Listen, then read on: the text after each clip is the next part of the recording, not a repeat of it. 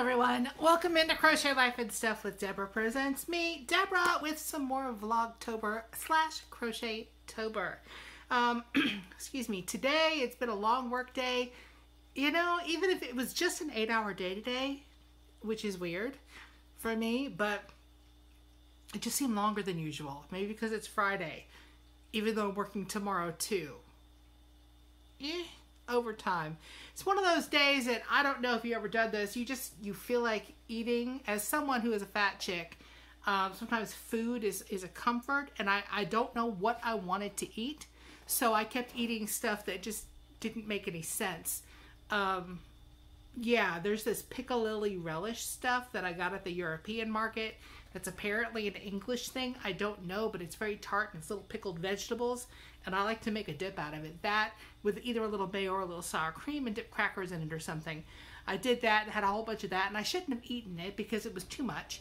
And now I feel full, but the hubby's going to be ready for dinner soon. This is after work. He's out running some errands, and I've already kind of decided what I'm going to cook tonight. I checked the freezer, and we still have some mussels. You can buy mussels that they're already cooked, but like frozen with a little bit of sauce in a bag, and you can like stick the whole bag in boiling water and then pour it all out. That mixed with a nice pesto and some extra onions and some extra garlic, along with some kind of pasta, actually makes a pretty good meal. So I suggested that because he won't go digging and looking in the freezer. The freezer, by the way, as I'm pointing to it, this is my pantry. I'm sitting in my dining room and the dining room kitchen combined, but this is a double sliding door pantry, and I have a stand-up freezer in that end of it. When we built this house, we took what would have been the third bedroom, and it's an office because it does not have a closet or a window, so there's no glare from the outside. That's where I sit and work. And since it has no closet, we moved that closet space to this side so we have a huge pantry. Why do two people need a pantry that big? Because we're fat people and we like to eat. And as someone who has been homeless in her life, who has had times of her life when she did not know when there was going to be food coming around, you know, like Scarlett O'Hara, I shall never be hungry again. There's always food in my house. We could be stuck in the house for weeks and still have food. Between canned stuff, dried stuff, freezer stuff, your girl's prepared. At least for that. And enough yarn to keep crocheting now, apparently, too. Speaking of crochet, yes, you see me holding my blanket because it's soft and cuddly. I'm also working on another Divine hat. I don't want to lose my stitch. I did not stick a stitch marker in it because I was working on this at lunch for a few minutes. And this is out of a Caron 1 pound. And there goes my hook. This is a medium 4 in the color Kelly Green. And it is Kelly Green, but it will make a nice winter hat for somebody, even in the Divine hat, which has some holes and stuff. You know, not every place is frozen north. No, I have not tucked in that end yet. Pull that through. And yeah, my 6mm hook is now on the floor. But this thing here, ta-da! Yesterday I finished up a round of orange. I'm trying to get a whole round around. Whether or not it's all one color is another thing, because today I started with gray. This was not where I started, apparently. This is where I ran out of gray. So I have gray there. It's a silvery gray. And gray on that side. And gray on that side. And that's actually where the gray started. And this is where I finished up with the white. I have white on most of one side and all of another. Just scrap balls. There's still some more on the white ball, so it will end up someplace else. You know, the colors are pretty random. I just kind of grab whatever color I feel like working on today. I've got my bag here. Boo! Because it is sort of a Halloween-y kind of thing to do with this big old spider web in it. And I decide what color I'm going to use. And if I don't want to use any of the colors that I have in scrap balls in there, I go look in my stash and go, what can I add to this? So you never know what you're going to get on there. And yes, there are some ends from today. I didn't take my time today and weave them in. But last night, I did. I had like 3 days worth of ends to weave in. I took care of all of them. Look, I'll even show you the back. Because I don't like weaving an end. But if I do it as I go, it's not 8 million of them to weave in later. That's just, yeah, the easiest way to do it. I hope you're checking out everybody's Vlogtober/Crochettober posts, because it's been a lot of fun to see what everybody's coming up with. And let's see, Kayla, Mama Kayla, has been putting up pictures of other people's projects, and so has Ashley. We have got some wonderful, talented people in this community. Y'all are doing some great stuff. I enjoy seeing all of it. And my only ode with what I'm wearing to Halloween today is my little sparkly spiderweb earrings. I actually picked those up at Christmas tree shops. They had a whole bunch of Halloween stuff, and I was like, yes, because I like Halloween. Hopefully, sometime in the next couple of weeks, the weather will cool off, because I have my tickets to Mad World, big haunted attraction in South Carolina, which is, it's actually like 30 miles from me. It's not that far.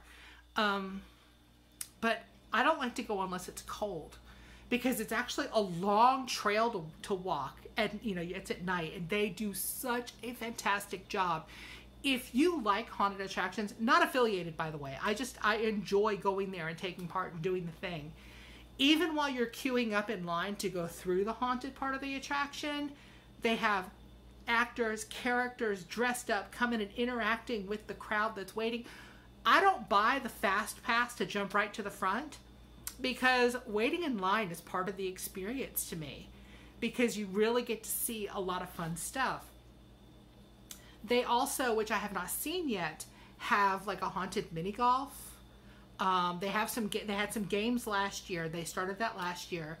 And what we do is, now before the season opens, if you're on their email list, and if you watch them on Instagram or Facebook, they announce a half price day. Before the season, that one day only, you can order all your tickets and stuff half price. So what I do is, I buy the tickets for me and my friend Sean. The hubby is not into that stuff, but Sean will go with me. And it's fun. I giggle the whole time. He thinks it's hilarious. And he buys a whole bunch of tickets so that we can, you know, because they use tickets on little games, so that we can play all the games and be silly. And they have little escape rooms, like mini escape rooms. And I don't know what else they've added this year. They keep adding more and more each year. The people that run this do a fabulous job. Like I said, not affiliated, but if you are into Halloween and haunted attractions and stuff, Mad World Haunted Attraction, it's in South Carolina. And even if you're driving in for it, it is so worth it. For me, it's not far. It's practically local. But you will have an absolute flippin' blast. And even little kids can go. You know, adults go, and they have a little thing, like if you're super scared and you don't want any of the monsters, you know, coming up on you, they don't touch you at all. They'll act like they're going to, you know, but it's not one of those ones where they can actually grab you or anything. But if you have one of their special medallions, which actually lights up and does this thing, the monsters stay away from you. So when you end up in little groups going through the whole, the walk around, I try to make sure I'm not in a group with somebody with that thing, because I don't want them staying away at all. I love to get the full experience. I will walk at the front of the little group, because I'm not hiding behind anybody. If you want to hide, you can hide behind me. I'm a big girl. I can block for you, but I am enjoying that mess. Me and my combat boots, because yes, it's that kind of trail. Don't wear soft shoes. You want to wear shoes that are going to protect your feet. You're walking over tree roots and stuff during part of it. Stuff flies over your head. Seriously, I cannot wait to go. But the weather has got to cool off a little bit more. We're already got, today's the 15th. And it's still too warm for me for this. I want to be able for us to see our breath. That's how cold I want it to be. I want it to be nice and cold. They have a bonfire there in the middle. It's a big attraction. They have a bonfire in the middle where you can go and like warm up by the bonfire. They sell food. There's music videos going. These guys know how to put on an attraction. It is super awesome. If you're not into Halloween, I don't know. I really don't know, because I like things for Halloween all year round. I wish that there was a place that did Rocky Horror Picture Show around here. I used to go. I went every week for a long time down in Florida. There was a place called the Carefree Theater, which has since been ripped down, which kind of makes me sad. But the Carefree Theater was here, and like catty corner to it on the same block, there was a comedy club. And all of us weirdos that went to Rocky Horror Picture Show on Saturday night would end up kind of running into the people going to the comedy club, and they were like, who are these people? Because we'd be dressed up. Okay. Running, dancing in stilettos. Yeah. That was, you know, like 25, 30 years ago, maybe a little more. And that was like nearly 100 pounds ago too. So I'm not running and dancing in stilettos anymore, but I will still do it in my combat boots. Yeah. I mean, I have regular black combat boots, and I have pink ones too. So, yeah. What are you doing for Halloween season? Halloween season for me can last all year long. It's my jam. Thank you for coming by. Please hit like and subscribe on your way on out of here if you haven't subscribed already, because if you hit it again, you unsubscribe, and that would be a bad thing. Once I hit 500 subscribers and I'm good and solidly there, I'll be doing a big giveaway. I haven't even gathered it yet, but it's going to be big, and it's going to be international so that anybody can enter it. And hope you're here for it. See y'all soon. Bye now.